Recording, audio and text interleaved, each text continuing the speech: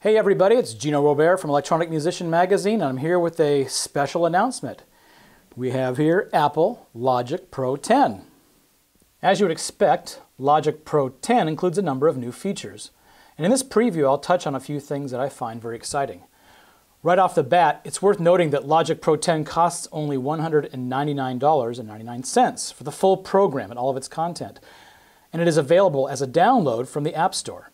The Logic Pro 10 app download itself is only 651 megabytes, but the mandatory content install after that is about another additional 2 gigabytes of stuff.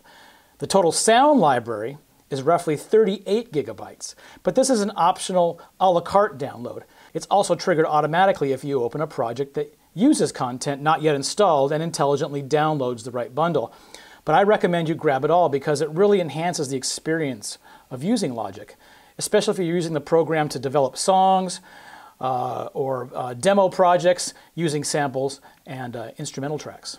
Logic Pro 10 is a Mac-only sequencer that is fully 64-bit under the hood, and it requires 64-bit audio units plugins.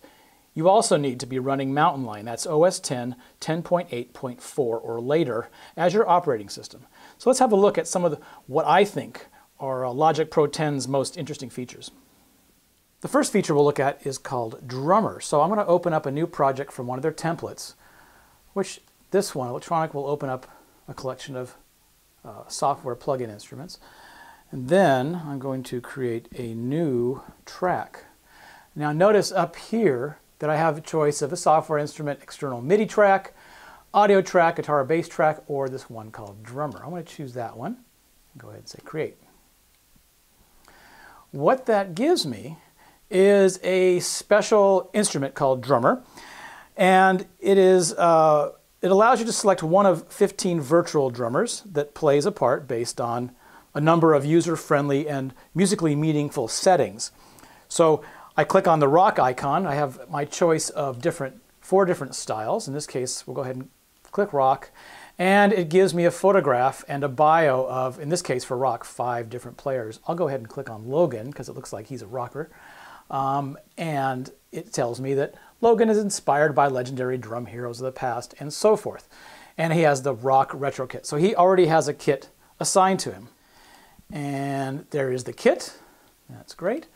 And we will raise it up here. When I go ahead and hit the playback button, we will hear Logan's kit.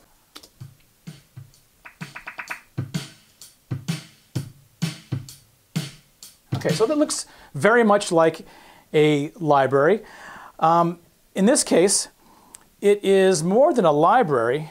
What it offers is a selection of patterns, but the patterns are intelligently handled by Logic based on the settings you have down here. Of course, you have presets. I can select AM Gold, which will play a slightly different preset. It's hi-hat heavy. Double Live, which is going to be cymbal heavy.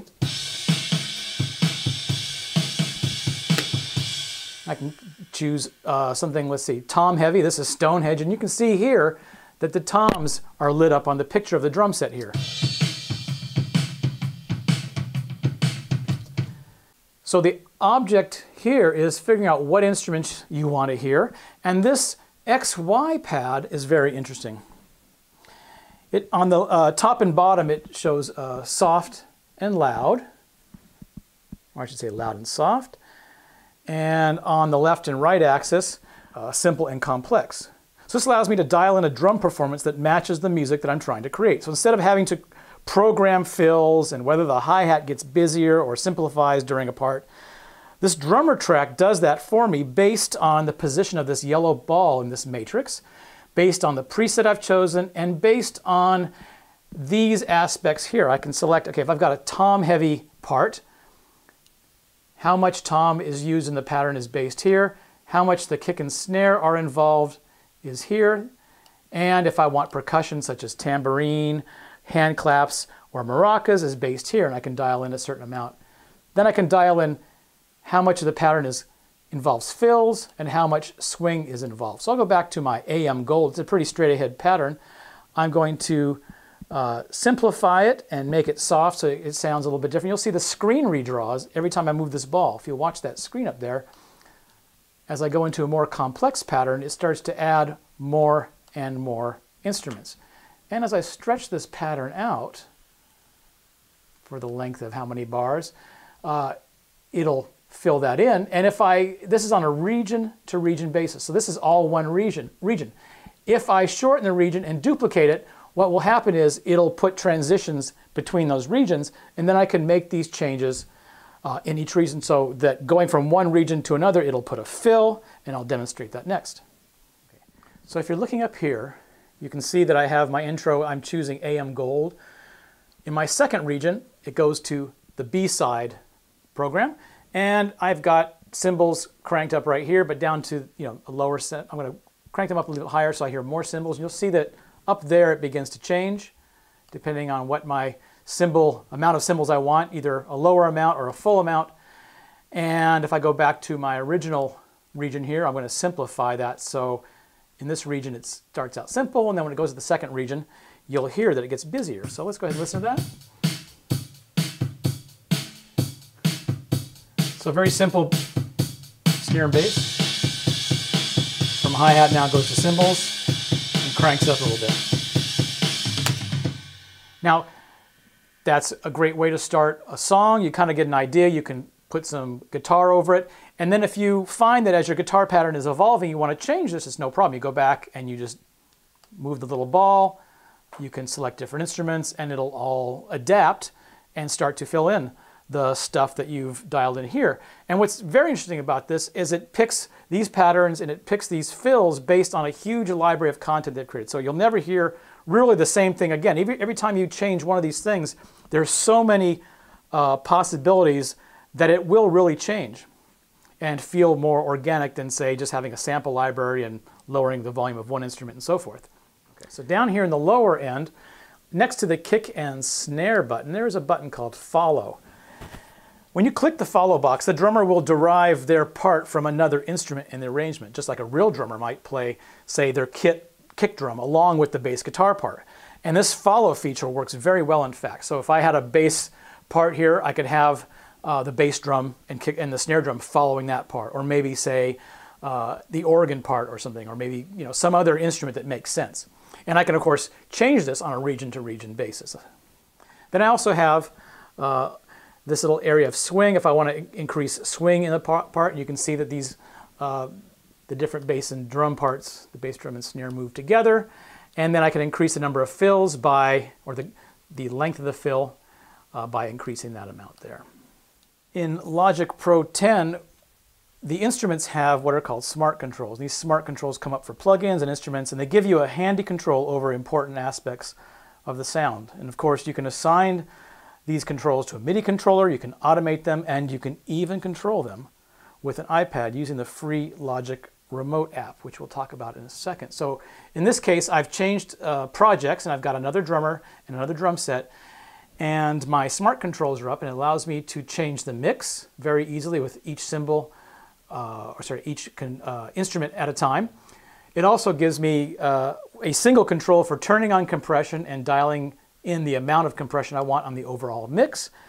And it gives me two controls over effects. It gives me a sort of tone control and the amount of room. So these are a higher level of control over aspects of whatever instrument you're using. So if you've got, let's have a look at the classic electric piano. If you can see, the electric piano has the kind of things you would see, say, on a Wurlitzer or on a Fender Rhodes. You've got the bell volume, you've got treble and bass controls, you've got a drive control to give it some grit, the LFO rate and the intensity on sort of a vibrato or a movement of the sound, that sort of thing. So each of these instruments has its own set of smart controls. This is the upright bass, which basically gives you a low and mid EQ setting, as well as delay and ambience and reverb control. So a very intuitive way to work with each instrument. So if this is your first time working with the DAW, again, this is a very musical way of approaching tuning the sound. But in this case, for the drums,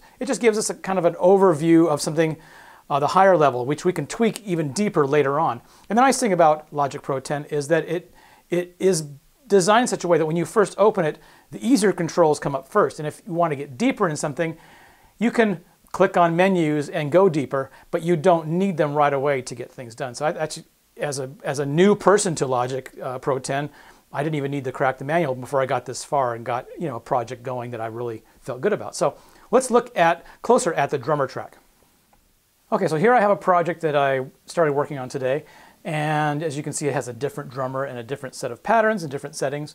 And these changes, like I said earlier, are region-based, and you can edit the drummer regions just as you would any other instrument region. And the drummer regions can be converted to MIDI if you want to get even tweakier with the individual instruments in the kit.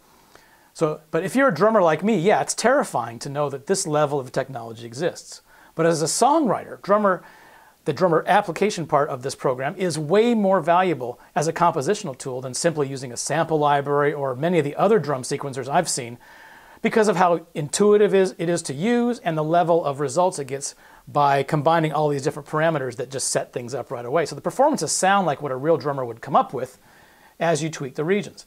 So at this point, I've chosen Nikki, my alternative drummer, and Nikki is playing a Detroit garage kit, but maybe I'm not crazy about the sound of the bass drum itself. So I can actually now go into the drum kit, which is this screen up here. Each drummer has a default kit, but the drum kit gives you the option of assembling a custom kit from Logic's outstanding sample library. And the drum kits are professionally mixed and sampled, so they sound great when you load them in right away. However, you can also go into the mixer and modify them further, just like as if you had a multi-channel drum recording. But in this case, I can do a few tweaks on the drum kit. So let's say that I want to swap out the Detroit garage kit. I can just click on the bass drum, and now I've got 3 different choices for bass drum. And they each have a different sound. This one's dead sounding. This one's, you can hear some snare sound in it. And I can take each bass drum and tune it higher or lower with this knob, increase or decrease the dampening, and then also subtract or add gain to it to fine-tune the kit as it would sound, say, as a part of a larger ensemble of instruments. I can do the same thing with the snare drum. I click on the snare icon and it gives me 3 different snare sounds, as you can hear. Each one is slightly different. So this snare is a pretty lively one. This one's a dead one, but I can back the dampening control off to make it livelier. And I can also tune the snare drum or add more gain right here. When it comes to the toms, I can simply tune the toms up or dampen them or add gain to them. Same with the cymbals. I have the ability to add gain to the hi-hat, tune the pitch of the hi-hat so it makes it higher or lower, and the same with the cymbal sounds. So in this case, I can sort of take what was the Detroit garage kit, and I've got 3 different bass drums and 3 different snare drums to choose from, plus tunable toms and tunable cymbals, kind of like in real life in a way. But Nikki doesn't have to play the Detroit garage kit. Nikki could just as easily play the Neo Soul kit. So I just simply select it, I hit the space bar, and now you'll hear it in my project. And I'm going to solo my drum kit so you can hear it clearly. So I'll go from one kit to another. We'll back it off and hear Neo Soul one time. And then maybe we don't like that, we want to try the East Bay kit.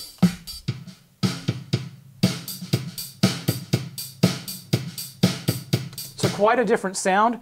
Again, as you're developing your song, you might decide that you want something that's bigger and livelier, or something that's tighter and has less of that ring, shell ring. And you've got, how many kits do you have here? You've got quite a few kits to choose from here. Slow Jam, Smash, SoCal, Sunset, and so forth.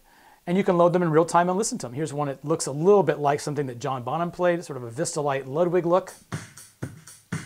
It's got quite a bit bigger sound. And of course, you can dial in down here all the different details. Now you might say, well, okay, I like the retro kit. I like the pattern I have. Let's try another drummer. Let's audition a drummer that's from the songwriter genre. And we, of course, can look at 4 different players here, and we'll go ahead and it says you're going to change the drummer, which means you're going to lose what you got now, but I'm going to take that risk. And there we have Levy. And Levy, of course, is playing something that looks like a Ludwig that Ringo Starr would play, and we can listen to our pattern, or at least our song, with that drum kit. So let me go ahead and, what I will do is I'll play my song back and switch between different drummers. You get a sense of how it changes here. So we'll start with Levy. So you can see he's got a little bit of swing. but maybe I'll try a different drummer that maybe doesn't have as much swing in their playing. This has no swing here. Okay.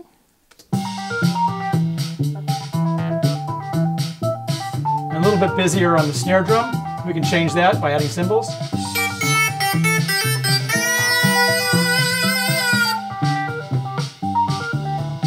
Okay, so you can see right away that there is a lot of space for, you know, development with your song, with your instruments, and this is just from Drummer itself and from the drum kit builder. So this alone is just a dynamite part of the upgrade for people like me who are trying stuff out, songwriting and things like that. Okay, here we're looking at our basic MIDI instrument tracks, and you can see that, like GarageBand, we're looking at different icons for instruments. We've got a Fender Rhodes right here. We have sort of a mini Moog looking synth lead here, and then we've got a generic upright bass here. We can get rid of these icons. We can reduce the size of the track and so forth. We're going to solo the electric piano part and look at that right now. So if we listen to the electric piano on its own,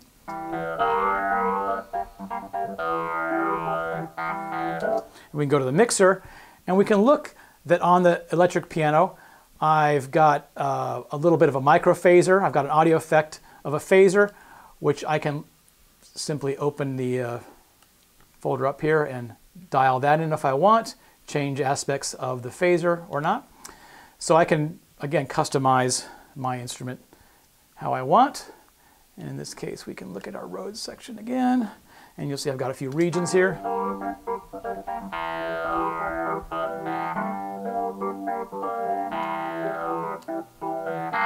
Okay, but if I'm not crazy about that sound and I want to change it, so we'll go ahead and play the instrument, and I'll just pick a new one. We've got Suitcase Mark IV. We got a Wurlitzer, classic Wurlitzer. We've got something called Experimental, which has all kinds of more modified sound. Okay, so that's the kind of thing you'd expect to have in one of these sort of libraries. That's fine. Another new feature in Logic Pro 10 are the MIDI plugins. Logic includes a number of plugins that enhance your MIDI performance. These plugins include an arpeggiator, a modulator, a transposer, a chord trigger, a randomizer, and even a scripter, which allows you to create a new MIDI engine by scripting your own plugin here. I'm going to bring my keyboard out front here, and as my piano part plays, you can hear that now it's got a little bit of arpeggiation. I can turn that off, or I can put it back on. And the arpeggiation is based on the rate set here and the note order, the kind of variation you want, and how many octaves are involved in the arpeggio. It's very common arpeggiator style, features, but in a sort of MIDI program. Another really cool feature in Logic Pro 10 is the track stack feature. We'll click right there to open up our synth stack. You can see here we've got lots of synths hidden under this one track here, and I can close it again. And this allows you to treat them as a collection. So this new feature allows you to consolidate and control a collection of any tracks, as well as to stack instruments to build layer sounds, as we've done right here. You can create a folder stack, which doesn't involve submixing, but you can also create a summing stack, which submixes the tracks into an aux channel. And this is very easy and quick to create.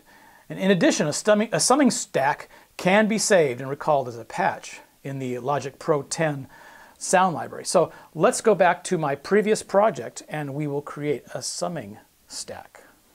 So in this project, what I want to do is I want to create a summing stack that involves the upright bass and the drums. So I can control them with one movement of the volume control. So I will select the bass first, hold down Shift and select the drummer track.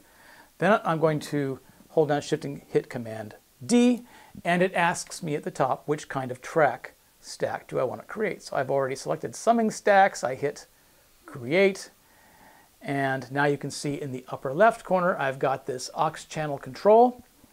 And when I go to the mixer, now you can see that all three channels, I've got my sum, I've got my upright bass, and my Brooklyn drummer here are all put together. So when I move this fader, they all move. Okay, so that is the summing version, and I could just do the exact same thing with both keyboard parts, or as in the previous project, all the synth leads. I put the voices into one. This stack capability is very handy for mixing, and probably one that you'll end up using quite a bit. Patches can store these channel strip settings that we have, smart control data, track stacks, and this allows you to build, save, organize, and recall complex instrument configurations, and even load them into Apple's main Stage 3 program for uses in your performance. Now, if we look at the instrument list over here, we'll go back to our instrument list, and this library is part of the cool content that Logic Pro 10 comes with, which is over 800 sampled instruments, as well as 1,500 instrument and effects patches, 3,600 Apple loops, all included in the price, the $199.99. The entire new and legacy content collection is included in either Logic Pro 10 or Main Stage 3, and they share the same library. So once you install it from one app, the other sees it, as does GarageBand. So if you've got GarageBand, all this content is viewable and usable by all these programs. So Apple did a nice job of making it, really user-friendly and being able to share content between projects you may have in different formats. In addition to the features we've talked about so far, the mixer has been redesigned so that the sections of the channel strip reflect where the signal flow is. Gain reduction meters have been added, all sorts of wonderful features. In this case, we've opened up our track stack, and you can kind of see how things spread out, and that we've got lots of effects on either one. We can look at the different kinds of effects. Apple has also redesigned the score editor, making it easier to use. We can go up here and just grab notes, move them around very easily. This is reflecting the MIDI track that we've created earlier. With Logic Pro 10, you can use an iPad as your main controller by utilizing the free Logic Remote app. Logic Remote is compatible with an iPad mini or the iPad 2 or later, but your iPad must be running iOS 6, and of course you'll need to own Logic Pro 10, and most importantly, both the iPad and your computer must be able to communicate with each other over a Wi-Fi network. However, you can use several different types of controllers. You can control the mixer with faders and knobs. You've got the keyboard, piano keyboard style controller. You also have bass strings, you have a guitar fret, and if you place your fingers on the fret, you'll hear the exact pitch. There's lots of stuff you can do with Logic Remote. Keep an eye on Electronic Musician magazine and emusician.com in the near future for EM's review of Logic Pro 10. In the meantime, thanks for tuning in. My name is Gino Robair, and we'll see you next time.